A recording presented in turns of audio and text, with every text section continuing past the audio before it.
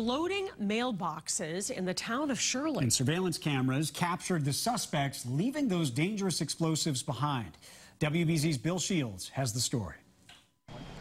Andy Burns was putting in a new mailbox in post today.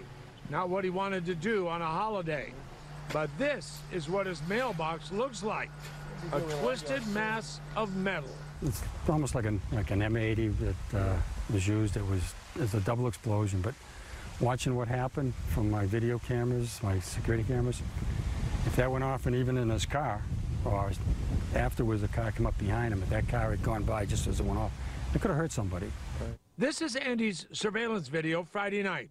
A car pulls up at his mailbox. Then you see the flicker of a lighter, that somebody is placing something in his mailbox.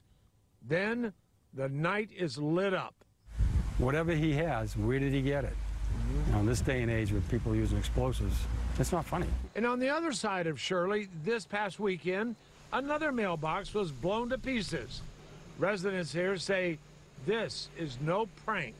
Well, I think the problem is somebody can get hurt. You know, you use an explosive device, someone's going to get hurt. And what if the device doesn't detonate right away? I don't know, or it couldn't explode and the person would go back and check it. Oh, and good then point. Explode on them. Yeah, maybe a delayed result. Yeah. Right. And this is, in fact, a federal offense. That would involve postal inspectors and possibly the FBI. In Shirley, I'm Bill Shields, WBZ News.